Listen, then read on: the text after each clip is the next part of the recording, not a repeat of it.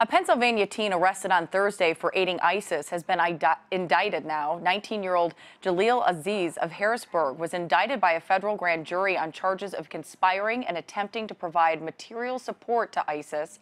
Prosecutors accuse Aziz of using at least 57 Twitter accounts to advocate violence against Americans and even named individual U.S. military members he believes should be targeted. Aziz is set to appear in a Harrisburg court on Wednesday for a detention hearing and arraignment.